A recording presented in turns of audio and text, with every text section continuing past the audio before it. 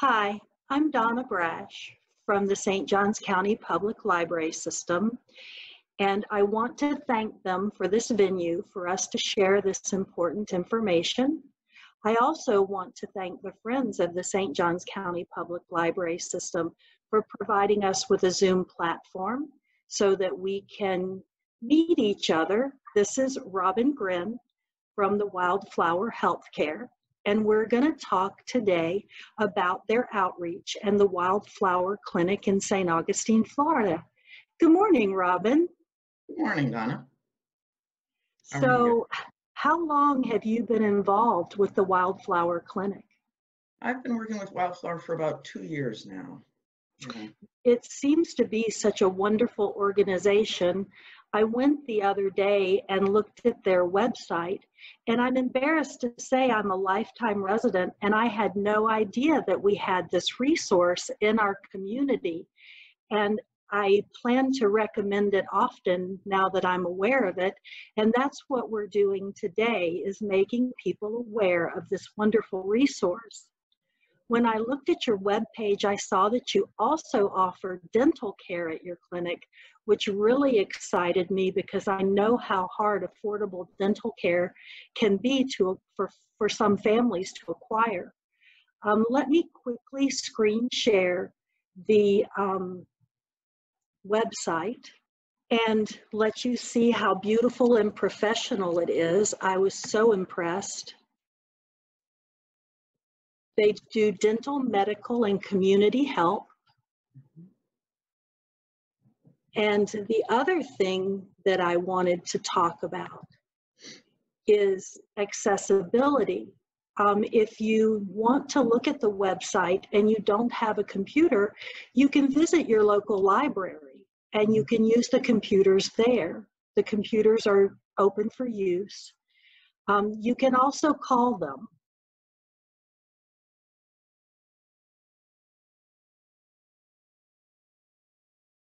Is there anything particular, Robin, you'd like to comment on? Well, actually, like I said, I've been with Wildflower for 2 years, and it is an outstanding organization. It's been around for a long time, and like you say, so many people in the community do not know about it. The clinic's been around for 25 years, and we provide both dental and medical services to anyone in the county who is over 18, does not have health insurance or dental insurance, and meets financial criteria. And so it's an interesting mix of patients because we have a lot of people who work perhaps for a small employer and don't get health care through their employer, or a lot of people on Medicare who have medical insurance, but they don't have dental coverage. And so they can come and get their dental care at the clinic. And I think people really love the fact that they can come and it's like any other dentist office or doctor's office, and they get great care, and they learn to know the folks that work there too, you know, the gal at reception desk and the lady who does their dental hygiene, and doctors and nurses. They get to know everybody, and it feels like their medical home, I think. Well, I think it's really important. Healthcare makes a big difference in the quality of life for our residents, and I'm really excited that we have this to help people who are lower income. And I did check. If I had 6 people in my family, I would qualify. Mm-hmm. So the benchmark is not that high, because there was a time when I had 5 people in my household, and I was just not quite there. So it's very interesting. Well, and that's things. Yeah, so that's don't think that you don't qualify until you go and look. Yeah, I think a lot of people think that it's just for people who, you know, are just living on the edge, and it really isn't. It's for people that are just kind of caught in the middle. They're working people like all the rest of us, but they don't have those coverages. You know, they don't have insurance. And these days, you know, there are a lot of smaller employers that don't have insurance. Some people that work in the hospitality industry, which is very big here in St. Augustine, in restaurants and hotels. Depending on how many hours they work, they may not get those kinds of benefits. So it's an important thing to have available, and we have a lot of folks that really do qualify and can use the services. Well, especially younger families who are just starting to get their feet on the ground, it takes a while to work for an employer or get to that position where you have great benefits. And companies, employers want to offer those benefits, but they're out of reach for small businesses. It's just not affordable for They them. really have gotten to be that way, yes.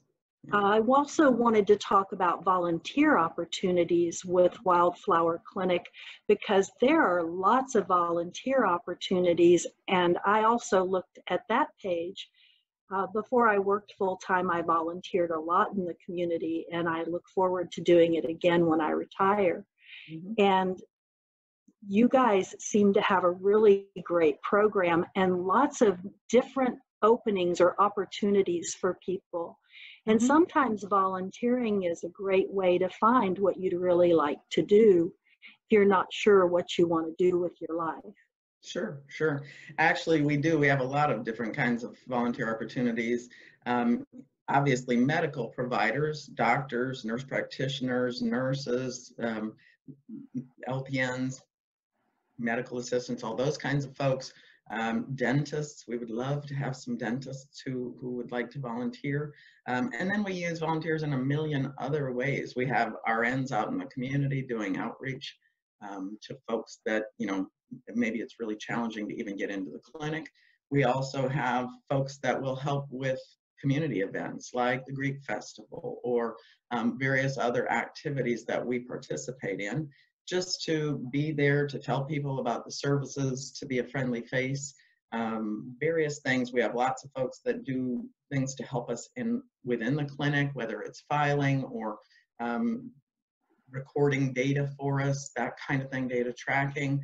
Some people will help with different types of putting together programs for us to track things, record things. So we have folks that help in a lot of different ways. People that just collect supplies. When out in outreach, a lot of times we will try to provide things to folks who are homeless. So we might have hygiene products, or in the wintertime, gloves and caps and things like that. So there are folks that will, just take the step to gather those things and bring them into the clinic too. So a lot of those things really can help. That's really cool. Do you guys offer any transportation opportunities for people who can't get to the clinic? We typically work with other organizations in the county, and we are very much cooperative with, many, many nonprofits, with large organizations like Flagler Health Plus, with their Care Connect. They often will provide transportation. So we basically coordinate with them, work with them to get transportation, and Care Connect often is our resource for transportation to get folks into the clinic. Well, now that you've mentioned Flagler, one of the things I'm really excited about today is you're offering mammograms on September 14th? 19th. No, September 19th. Yes. I have the flyer, which I will screen share with everyone so that they can see it. And I want to leave it up for a few minutes so that anyone who wants to write the information down has the opportunity to do that. It's not up on your web page today, but I'm sure that it will be up on your web page very soon. And I was really excited about this because we had a brief conversation a few days ago.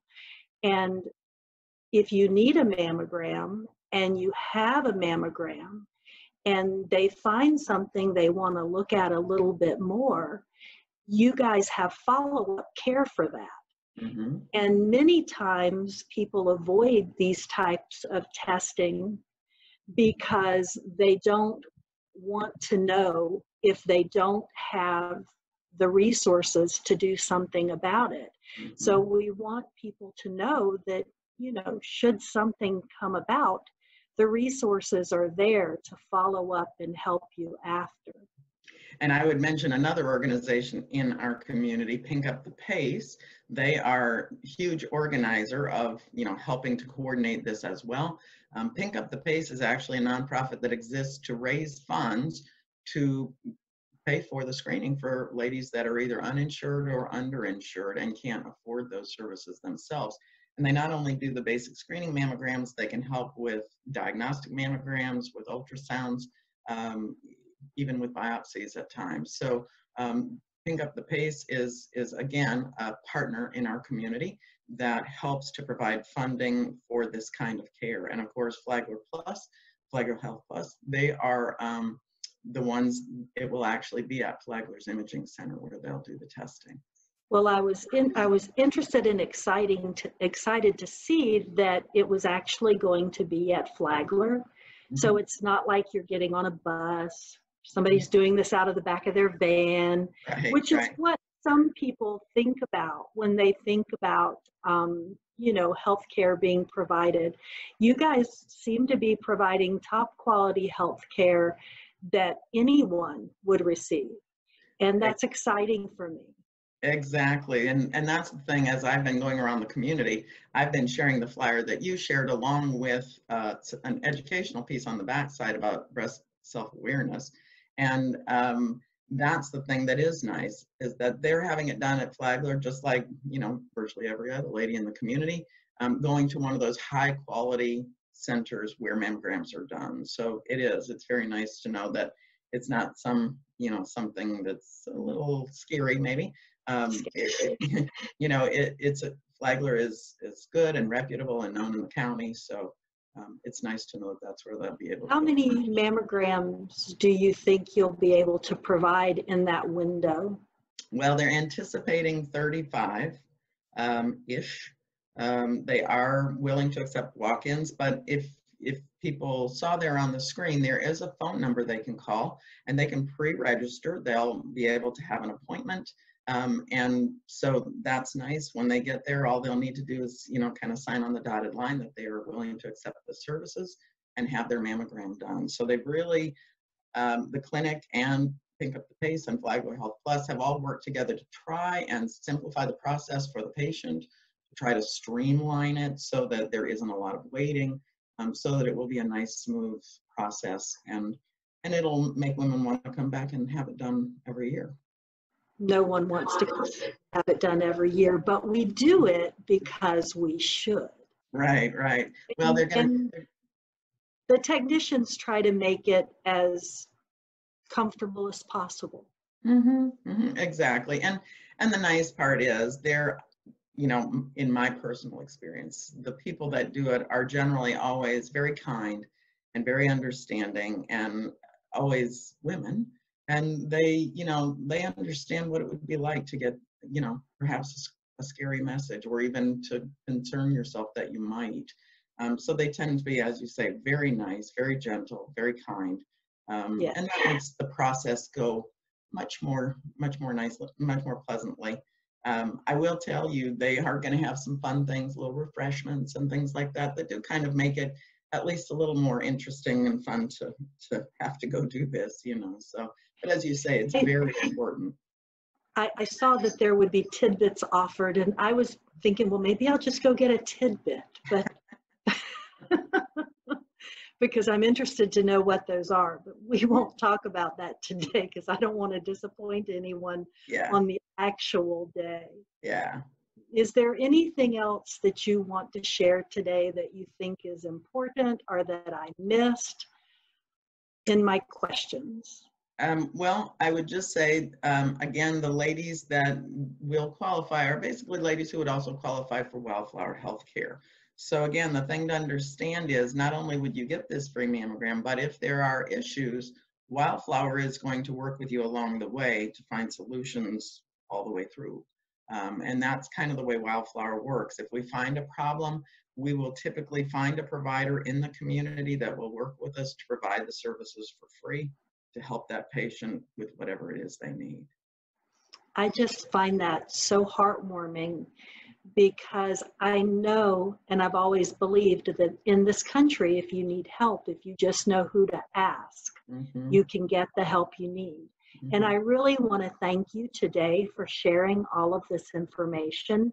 And I want to put the Wildflower flyer up one more time before we finish here, just in case someone didn't see it our get the information, and it has the phone number on it. I'm so relieved. Mm-hmm. And I see that Pink, I actually had their website up this morning also looking Mm-hmm. at it. And I am so proud of our community. And I'd like everyone in the community to know that if you don't need this service, perhaps there's some way you can help provide it for others. And if you will visit the website, there are a whole lot of options to help. And I'd like you to really consider doing that. Mm-hmm. I want to thank you so much today, Robin, for your time and for your important message. Thank you. Thank you for being willing to share this information about Wildflower, because we really would like to get the message out to the community for people who need the services, or for people who would like to support the clinic or volunteer in some way, just to make people aware that Wildflower is here to provide medical and dental care for folks who need it in our community. Well, thank you so much. And to the people watching this, please feel free to like, comment, and share this on Facebook. And until next time, thank you again. Thank you.